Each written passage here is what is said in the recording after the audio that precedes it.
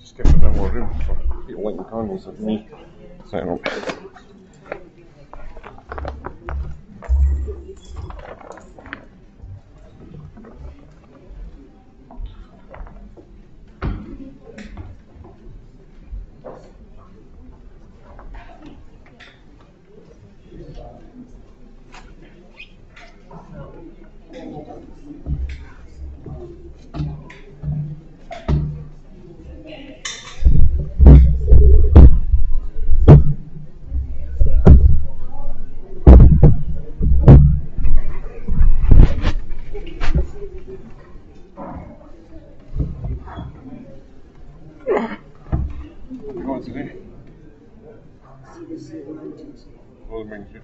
So it's an F flat, is that right? Yeah.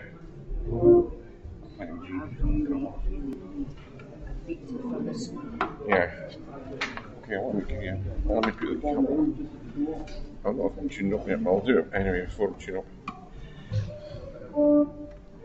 So, like this.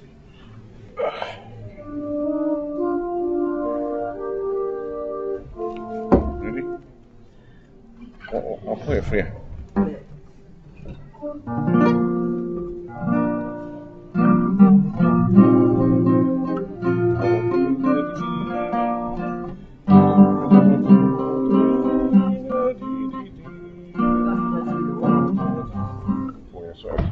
Let me get the music.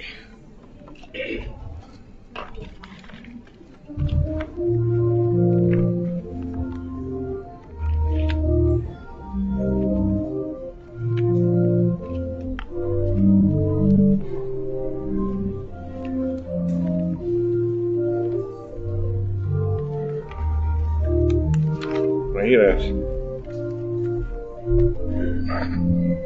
Right, ready?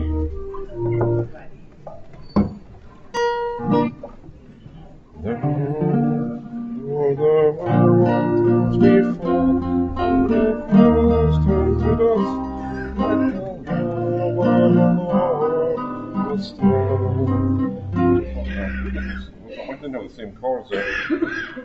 Love of the Lord will stand as a shelter for the cold.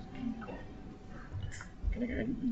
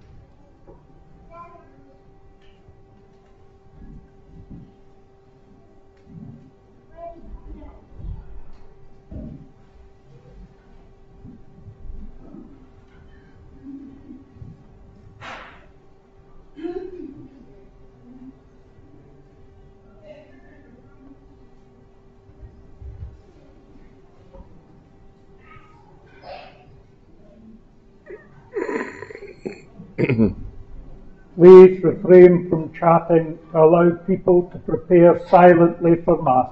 Thank you.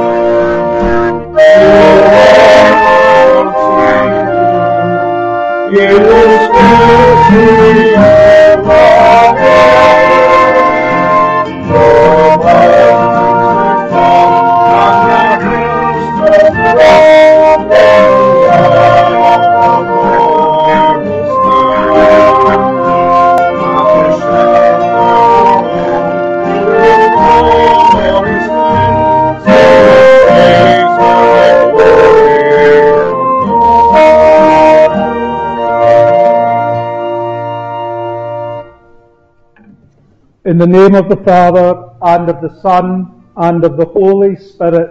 Amen. The grace of our Lord Jesus Christ, and the love of God, and the communion of the Holy Spirit be with you all. My dear sisters and brothers, in the letter to the Ephesians, Paul says that we are all God's work of art. We are all God's work of art. But even old masters need cleaning. Even great works of art need to look after or to be looked after. And so we acknowledge our need to be cleaned, to be cleansed of our sins, and ask for God's healing and forgiveness.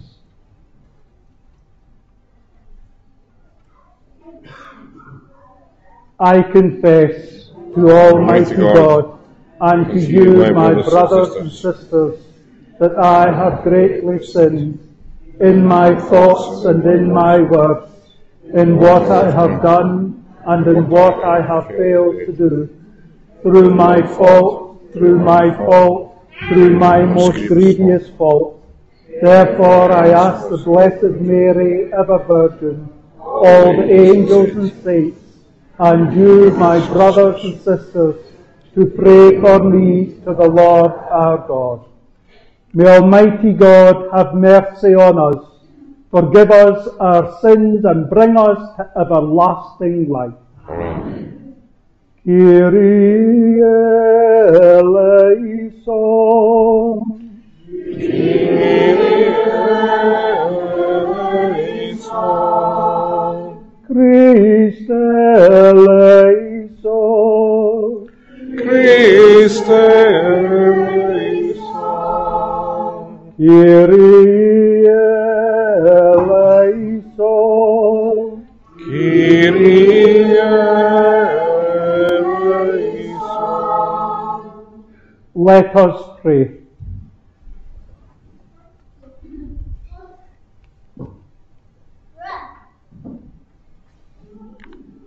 O God, who through your word reconciled the human race to yourself in a wonderful way, grant, we pray, that with prompt devotion and eager faith, the Christian people may hasten towards the solemn celebrations to come. Through our Lord Jesus Christ, your Son, who lives and reigns with you in the unity of the Holy Spirit, God forever and ever. Amen. Can we have the children out, please, for the children's liturgy?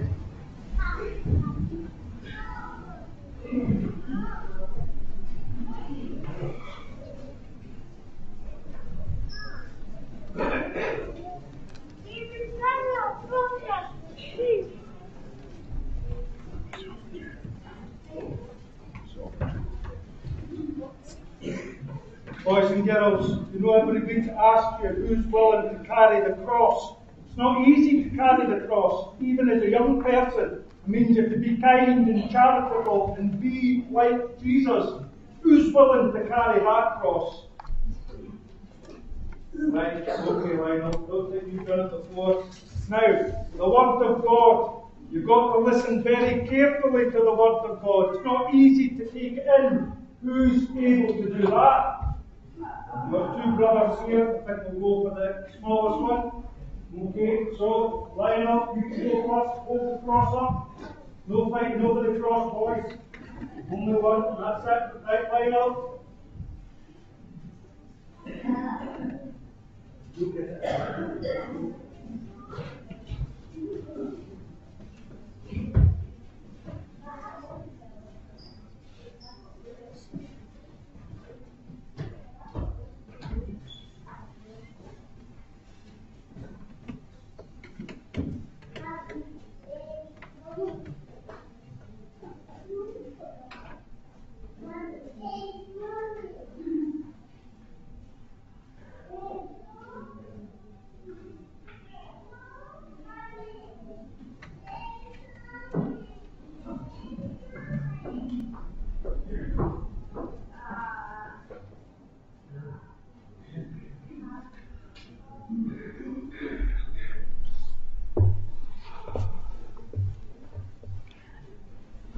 A reading from the second book of Chronicles.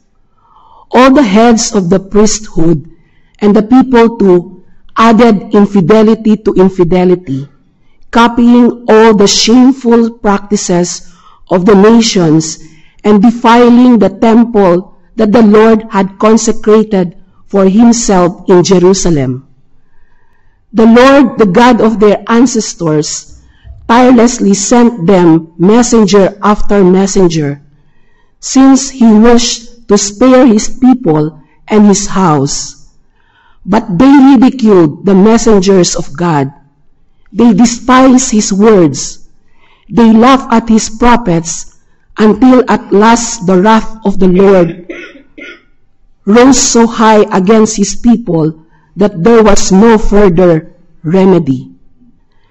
Their enemies burned down the temple of God, demolished the walls of Jerusalem, set fire to all its palaces, and destroyed everything of value in it. The survivors were deported by Nebuchadnezzar to Babylon. They were to serve him and his sons until the kingdom of Persia came to power. This is how the word of the Lord was fulfilled that he spoke through Jeremiah. Until this land has enjoyed its Sabbath rest, until 70 years have gone by, it will keep Sabbath throughout the day of its desolation.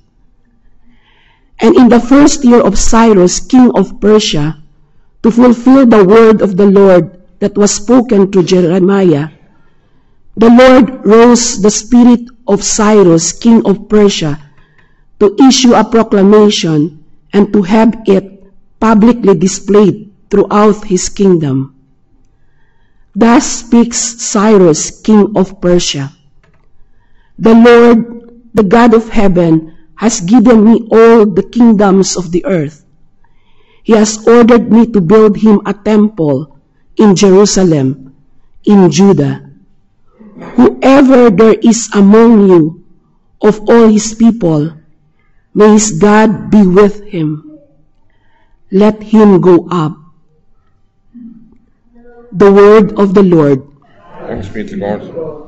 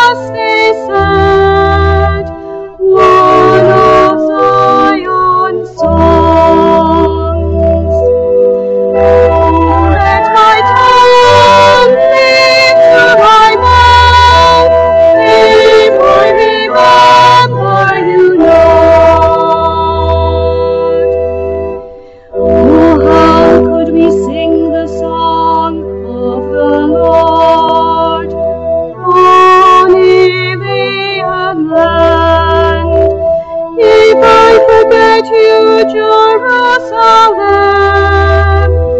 let my right hand wither. Let my tongue cleave to my mouth, if I remember you not.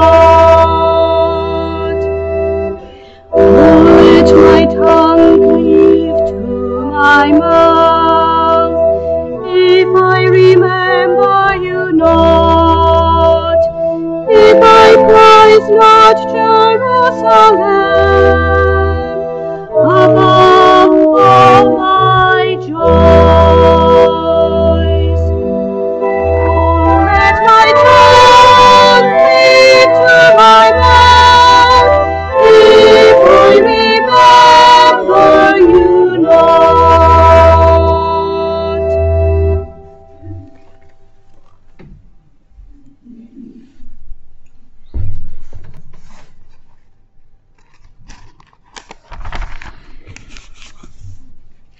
A reading from the letter of St. Paul to the Ephesians.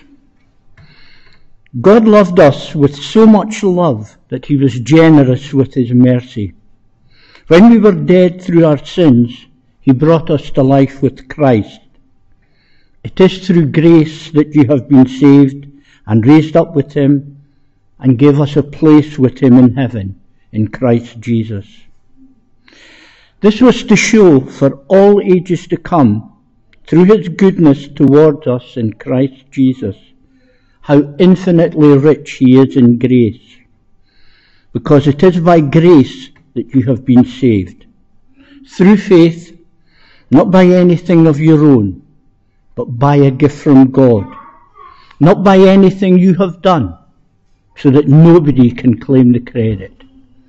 We are God's work of art, created in Christ Jesus to live the good life, as from the beginning he had meant us to live it. The word of the Lord. Thanks be to God.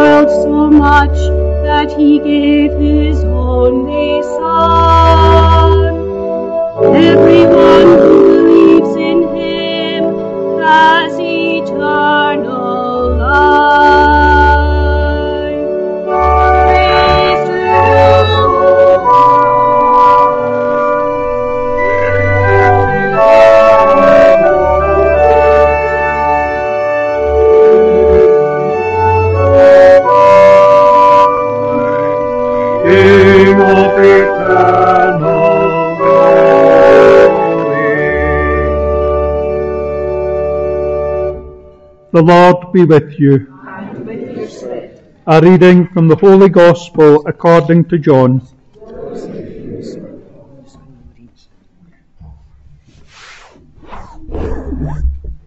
Jesus said to Nicodemus, "The Son of Man must be lifted up, as Moses lifted up the serpent in the desert, so that everyone who believes may have eternal life in him. Yes, God loved the world so much that he gave his only Son, so that everyone who believes in him may not be lost, but may have eternal life. For God sent his Son into the world not to condemn the world, but so that through him the world might be saved. No one who believes in him will be condemned, but whoever refuses to believe is condemned already, because he has refused to believe in the name of God's only Son. On these grounds is sentence pronounced, that though the light has come into the world, men have shown they prefer darkness to the light, because their deeds were evil. And indeed, everyone who does wrong hates the light and avoids it, for fear his actions should be exposed. But the man who lives by the truth comes out into the light, so that it may be plainly seen that what he does is done in God. The Gospel of the Lord. Praise to you, Lord.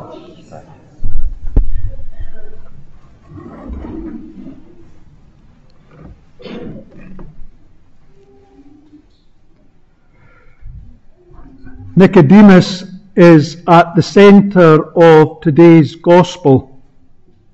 Even though he appears only 3 times in the Gospel story, he is a very interesting character. He was a Pharisee and a member of the Sanhedrin, the supreme court of the Jews. The first time Nicodemus appears is in the Gospel passage we've just heard. We are told that he was impressed by the teaching and deeds of Jesus. It was clear to him that God's hand was at work through Jesus. So he came to Jesus in the dark of night, which suggests that he didn't want to be seen. But we shouldn't be too hard on him in this account. Given the fact that he was a Pharisee, it was a wonder that he came to Jesus at all. Jesus honoured him with a long interview. If you've seen The Chosen, that scene's portrayed beautifully on the top of a roof. They talk long into the night. By the time Nicodemus puts in a second appearance, opposition to Jesus has hardened. By now the Pharisees have made up their minds to kill him and were ready to do so without giving him a trial. But Nicodemus intervenes, declaring that Jesus should be at least given a fair hearing according to their own law. This was a more public involvement with Jesus. And the third and last time Nicodemus appears in Scripture is at the burial of Jesus. He's the man who provides a huge quantity of spices. What can we deduce about Nicodemus from these 3 brief appearances? The first appearance shows that he was an open-minded man and a genuine seeker after truth. The second appearance shows that he was a fair-minded man when he insisted that Jesus should not be condemned without a fair trial. And the third appearance shows that he was a wealthy man, albeit a generous and compassionate one. All of these qualities we can admire, copy, and benefit from. But what Nicodemus seems unable to do was to come out into the light, to make a public declaration of faith in Jesus. He doesn't seem to have the courage to completely leave the darkness and choose deliberately the light once and for all. We are left with a picture of a decent man who could have been a great man. A mediocre person, neither a great saint nor a great sinner.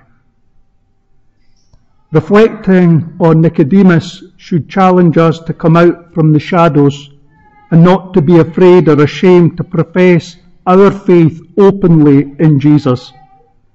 The divine renovation programme that we have embarked upon as a parish and as individuals is to help us to do that, to be effective, courageous witnesses to the light. This coming week, I've been invited to go to a castle up north, Kilcoy Castle, and it's a retreat, a conference funded by Divine Renovation, and there'll be priests from all over the country attending this. And it's to help us to become re-skilled in evangelizing. We've spoke about this before. Our great Catholic faith flourished up until the 50s. Why? Because we were a bit of a bubble. I remember in Whitfield an old woman saying to me when I was a teenager, "Jim, I brought back a Protestant boyfriend and my dad chucked him out the house." That's true. I'm sure some of you, that probably happened to you as well. And that's the reason that the faith was able to be passed on in those days. We were pretty insular. We were almost ghettoized. We can't, and that doesn't work nowadays.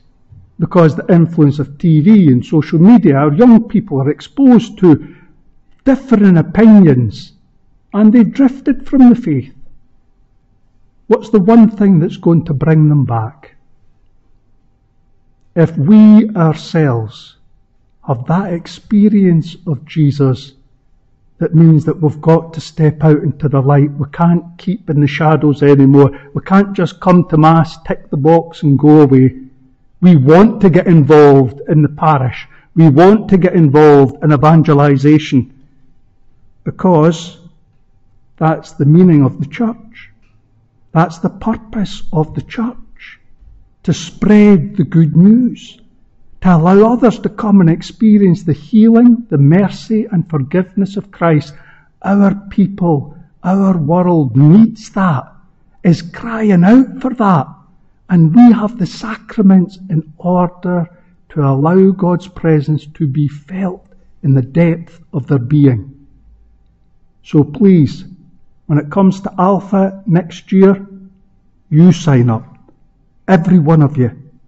Because we all need that experience. We all need to be re-skilled in passing on the good news. Not just me, but also me.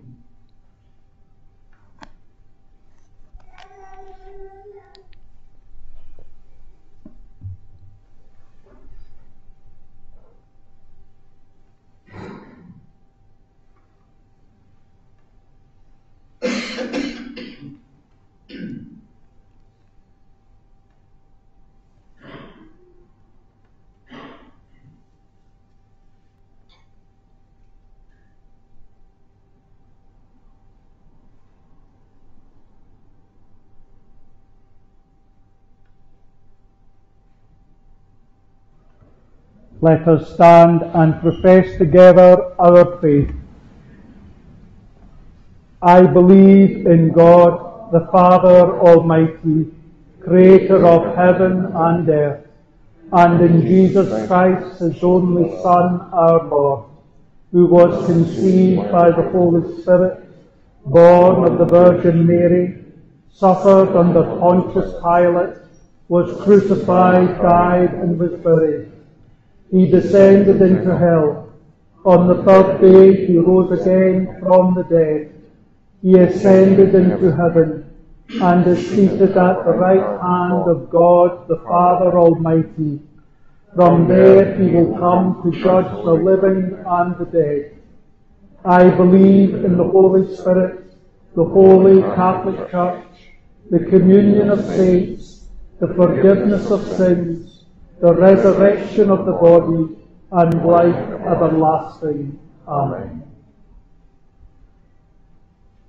Now we pray for the church, the world, and those in need.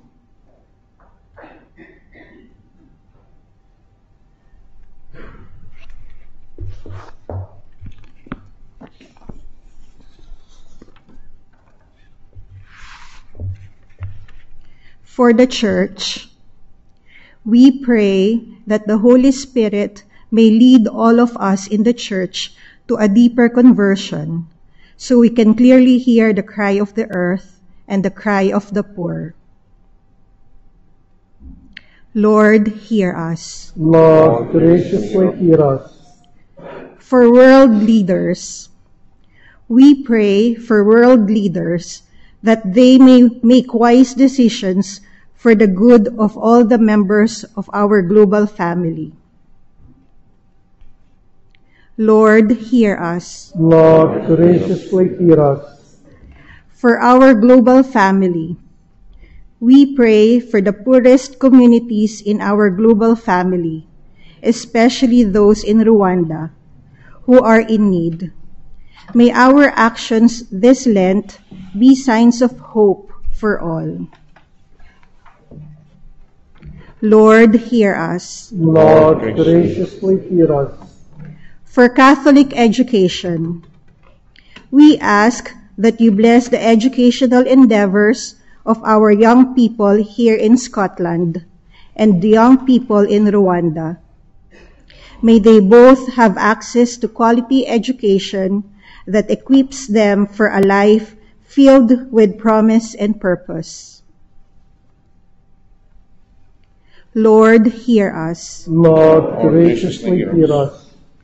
For women and girls, loving God, we pray for the safety and protection of women and girls in Rwanda. Shield them from harm, violence, and exploitation, and grant them a peaceful and secure future. Lord, hear us. Lord, graciously hear us. For global justice and peace, we pray that the Spirit of peace will give us the strength to build a just world together, inspire leaders and decision makers to advocate for a society where everyone is treated with dignity and respect. Lord, hear us. Lord, graciously hear us. For hope and faith, Heavenly Guide, grant women and girls of Rwanda the gift of hope and faith. May they find solace and strength in their relationship with you, knowing that you are always with them. Lord, hear us. Lord, graciously hear us. We remember in our prayers those who have died recently. Alan Gurley, Arthur Harvey, Zena Foster, Doris Easton, and those whose anniversaries occur at this time. Scott Brady, James Timmons, Alan Timmons Jr., Veronica Jackson, William Bird, Richard Halliday, Irene Brannan, Mary Maccabi, Eddie Follan, Margaret Peggy Young, and Peggy McIntyre. Lord, hear us. Lord, graciously hear us. We pause for a moment now, and we offer those prayers in the depth of our own hearts.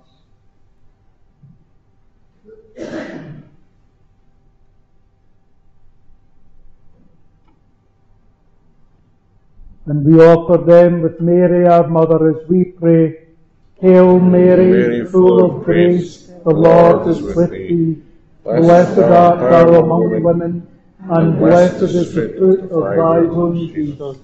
Holy Mary, Mother of God, pray for us sinners now, and at the hour of our death. Amen. And we make these prayers through Christ our Lord. Amen.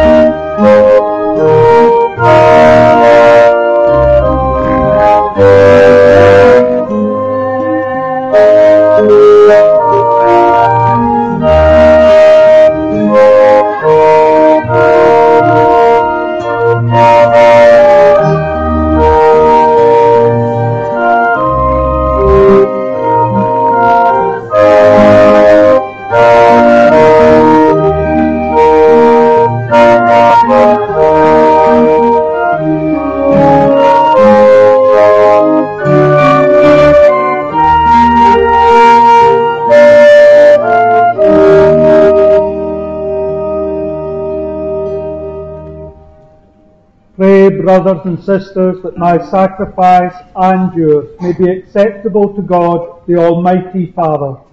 Lord, accept sacrifice for the praise of God.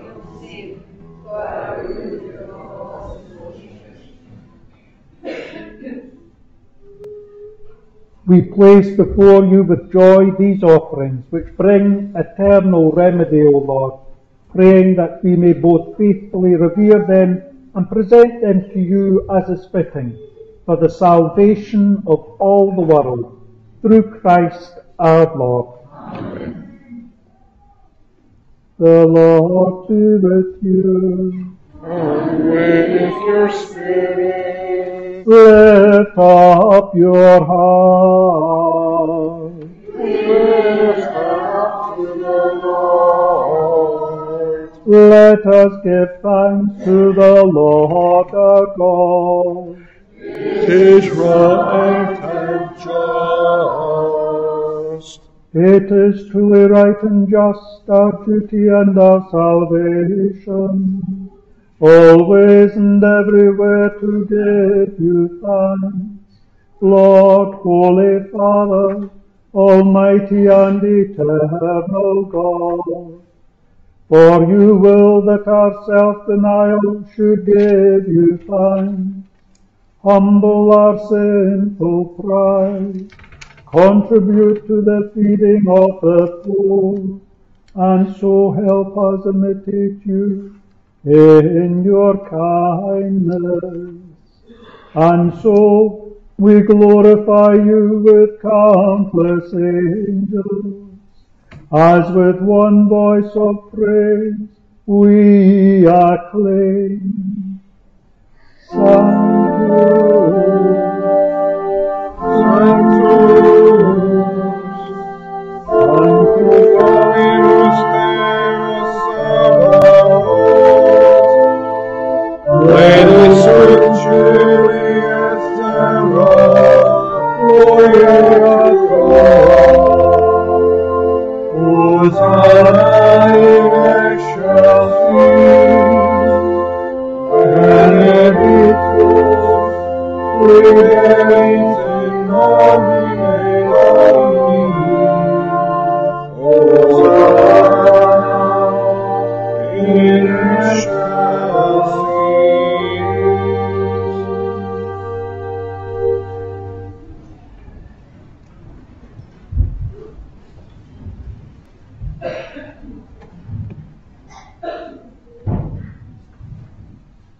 you are indeed holy, O Lord, the fount of all holiness. Make holy, therefore, these gifts, we pray, by sending down your Spirit upon them like the dewfall, so that they may become for us the body and blood of our Lord Jesus Christ.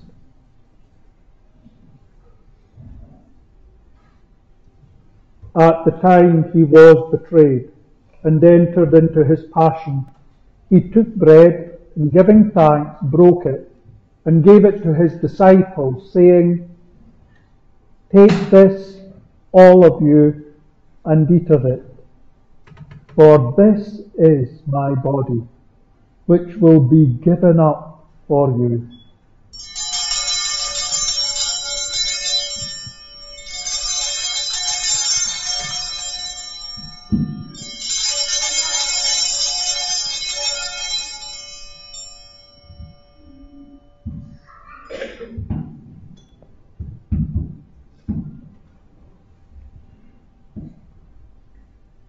In a similar way, when supper was ended, he took the chalice, and once more giving thanks, he gave it to his disciples, saying, "Take this, all of you, and drink from it. For this is the chalice of my blood, the blood of the new and eternal covenant, which will be poured out for you and for many, for the forgiveness of sins. Do this in memory of me."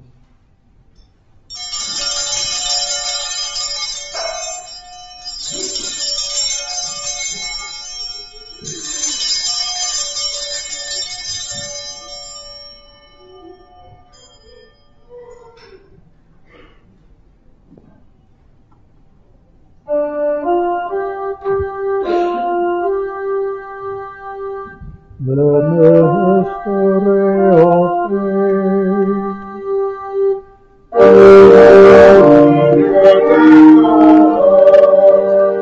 And profess your resurrection until God again. Therefore, as we celebrate the memorial of his death and resurrection, we offer you, Lord, the bread of life and the chalice of salvation, giving thanks that you have held us worthy to be in your presence and minister to you. Humbly we pray that, partaking of the body and blood of Christ, we may be gathered into one by the Holy Spirit. Remember, Lord, your church spread throughout the world, and bring her to the fullness of charity, together with Francis our Pope, Martin our Bishop-elect, the clergy, and all the faithful. Remember also our sisters and brothers who have fallen asleep in the hope of the resurrection, and all who have died in your mercy. Welcome them into the light of your face. Have mercy on us all, we pray, that with the Blessed Virgin Mary, Mother of God, with blessed Joseph, her spouse, with the blessed apostles and all the saints who have pleased you throughout the ages, we may merit to be co-heirs to eternal life, and may praise and glorify you through your Son, Jesus Christ. Through him and with him and in him, O God, Almighty Father, in the unity of the Holy Spirit, all glory and honor is yours forever and ever. Amen.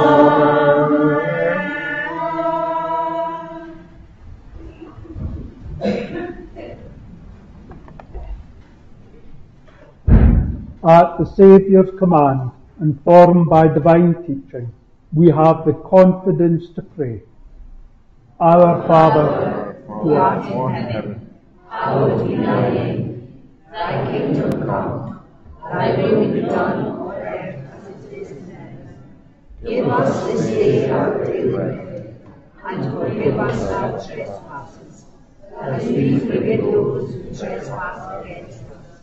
And lead us not into temptation, but deliver us from evil. Deliver us, Lord, we pray, from every evil. Graciously grant peace in our days, that by the help of your mercy we may be always free from sin and safe from all distress, as we await the blessed hope and the coming of our Saviour, Jesus Christ. For the kingdom, the power, and the glory, and yours, and forever. Lord Jesus Christ, who said to your apostles, "Peace I leave you, my peace I give you," look not on our sins, but on the faith of your church, and graciously grant her peace and unity, in accordance with your will, who live and reign forever and ever. Amen. The peace of the Lord be with you always. Let us offer each other the sign of peace.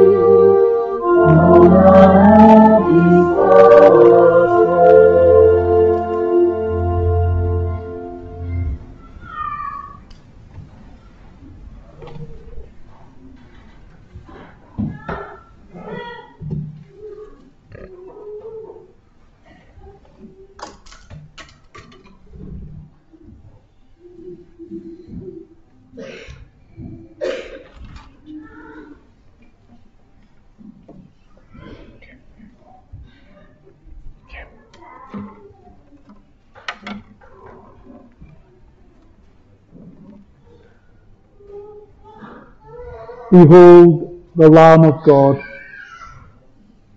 Behold him who takes away the sins of the world. Blessed are those who are called to the supper of the Lamb.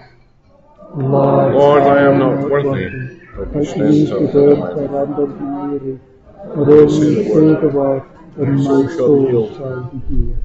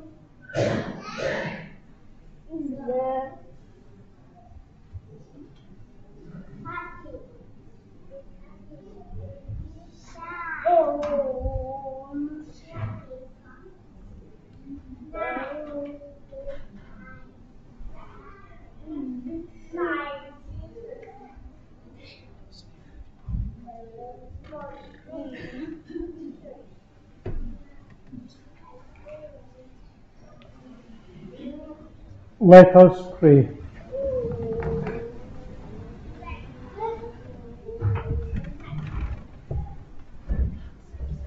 O God, who enlighten everyone who comes into this world, illuminate our hearts, we pray, with the splendour of your grace, that we may always ponder what is worthy and pleasing to your majesty. and love you in all sincerity, through Christ our Lord. Amen. As you'll know, the fourth Sunday of Lent is always Skiaf Sunday and other Episcopal charities, so there'll be a second collection taken today for that. Also, there'll be a cake and candy in the hall afterwards, and any funds raised will also go to Skiaf.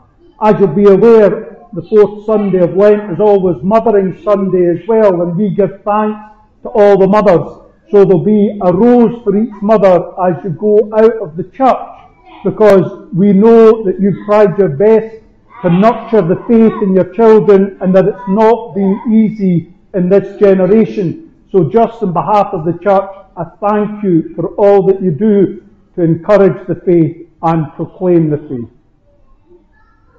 The Lord be with you. And with your spirit. And may Almighty God bless you, the Father and the Son and the Holy Spirit. Amen. Go in peace, glorifying the Lord by your life. Thanks be to God.